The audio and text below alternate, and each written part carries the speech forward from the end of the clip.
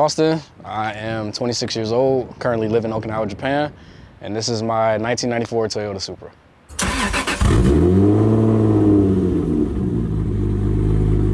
Honestly, what isn't done to this car? I've had it almost completely apart. Almost nothing is stock.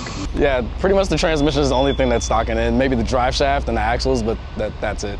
So I've had the car for almost exactly 3 years. In a couple of days, it'll be 3 years exactly. The stock transmissions of these things are really, really good. They're really stout. I do plan on swapping it for either a sequential or a T56 Magnum. I've been in the cars my entire life. My grandfather, he's a mechanic, and he actually is the one that got me into cars as well as motorcycles.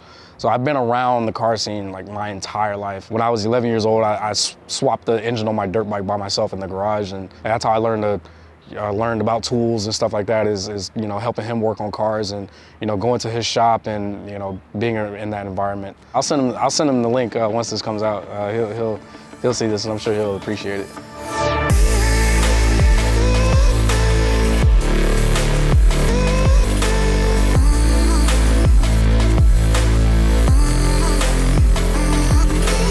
It took me about a year and a half to get it. Started saving up money every dime that I could, you know, staying in my dorm room, playing video games, and that's it. I wouldn't spend my money on anything. And as soon as I got here, I ended up picking the car up from Garage Defend up in Nagoya. I have footage of them actually taking the car off of their lot and driving it to the truck and pulling it up on the truck, getting it ready for shipment. So they sent me those videos when I bought the car. My overall buying experience, like the month that it took me to actually purchase the car, it was not great, unfortunately. You know, the communication wasn't there. It was a lot of, you know, back and forth and stuff like that. Like, hey, you know, I'm really interested in purchasing this car, and I get it. I'm sure they get a lot of people, you know, trying to purchase cars from them that aren't really serious. After I got the car, you know, all that stuff went out the window, because the car was everything that I had dreamed of, and then some. Original twin turbo 6-speed, so it's an RZ. It had the original, or has the original OG rainbow wing. Not too many mods. The only mods that it had on it was a body kit and an air filter, and that was it. The car was mechanically bone stock. It checked all the boxes. So when I got the car, it was insanely clean, no rust anywhere. I couldn't have been happier once the car arrived. Did I feel like I overpaid for it? At the time, yes, but that was 3 years ago.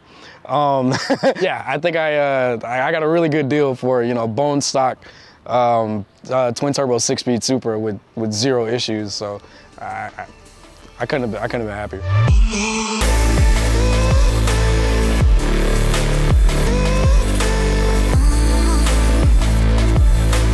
It's got a little bit of mods done to it, not many. People don't realize, but you can still buy brand new 2JZs. And so that's what this is a brand new 2JZ engine. I still have the original engine. It's still sitting in my apartment in the box that this motor came in. I built this motor in my apartment. I don't have a garage. I had to pull the motor in the parking lot of my apartment building, transmission and all. Just had a buddy come help me out. He also owns a Supra, shout out to Marshall. Pulled all the wiring, disconnected a bunch of hoses. Another friend of mine, Ismo Jefferson, he came by, helped me pick this thing up out of the car. I pulled the transmission off, hooked it up to the engine stand, put it on my elevator in my apartment, brought it up to the second floor, pushed it off the elevator, and I brought it right into my apartment. So while it was apart, I decided to upgrade a few things. So I installed Manley H-Tough rods, ARP head studs and main studs. I also built the head. It has Ferrea valves, BC valve springs and retainers, and Kelford cams, and a Powerhouse Racing oil pump.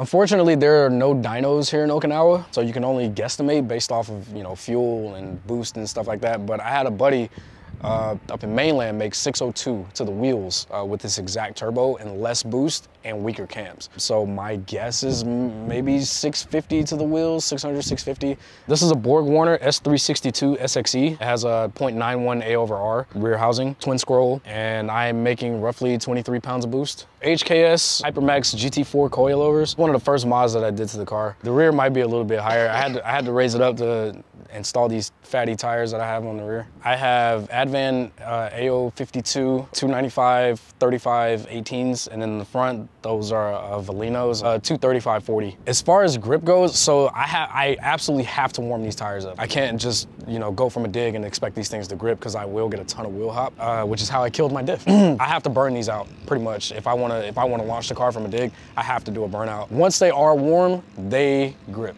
They are fantastic. These are Volk T37 SLs. In the front, I have 18 by 9.5 plus 22, and in the rear, 18 by 10.5 plus 22. So these are actually Cadillac CTSV brake calipers. They are Brembo 6-piston fronts, 4-piston rears, and Lexus ISF rotors.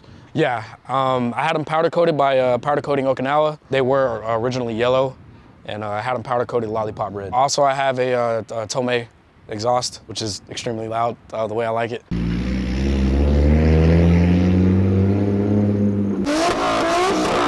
Catback, HKS 3-inch mid-pipe, custom 3-inch downpipe, stock crankshaft, stock block, stock head, BPA manifold, Freed Engineering front mount intercooler. So for the ECU, it's a Haltech Elite 2500. It has the wideband O2 sensor, 4-port mag valve, and it's tuned by Cody Hammond at Ham Tuned. And I haven't had any issues with the tune at all. This car runs flawlessly. I literally have not had a single issue out of anything with this car. The only thing that's not stock in here would probably be my key, the floor mats, and the shifter boot, and you know, the e-brake boot, but that's it. Stock steering wheel, stock Supra cockpit, you know. I wanted to keep the interior as original as possible. Which is why, you know, I didn't want to fill it up with a bunch of different gauges and stuff like that, because I like the stock interior. So it's a OS Geekin twin plate. The diff is also OS Geekin 1.5-way LSD. People like to talk trash about Supras, about how they're not good at corners or anything like that, but man, once I threw the diff in there, this thing became, you know, a freaking go-kart. I absolutely love it. That was one of my favorite mods that I did, was doing the diff. I love owning this car. It's been nothing but a blast. Even though I'm starting to hate working on it, it's everything that I have ever dreamed of and then some.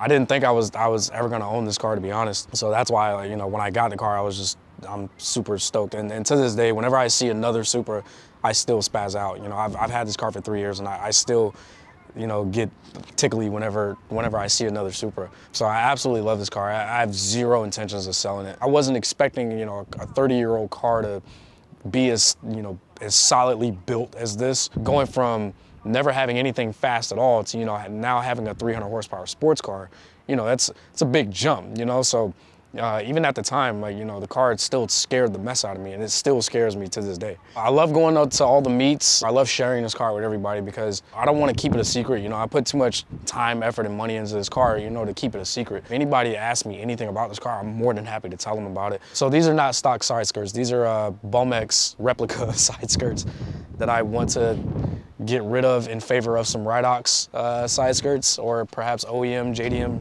side skirts. Believe it or not, you know, these are the side skirts that were on the Fast and Furious Supra. The side skirts and the spats. Now, I'm not a huge fan of the skirts. I love the spats. Don't get me wrong, I absolutely love the spats, but the side skirts I'm not a huge fan of. I wasn't a huge fan of the original bumper that this car came with either. I went to the OEM bumper. Other future plans include maybe a bigger turbo. Actually, I know I'm gonna go to a bigger turbo. Full E85. I said that I wanted 800 horsepower, but now now that I know how to build an engine, I built the motor in this. I'm thinking more of, like, you know, above the 4-digit mark. You know, maybe 1,200 horsepower.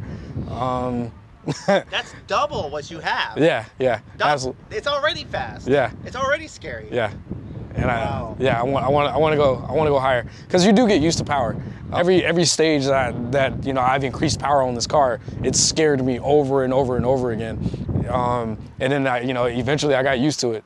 Well, now I'm starting to get used to the power, so now I want more.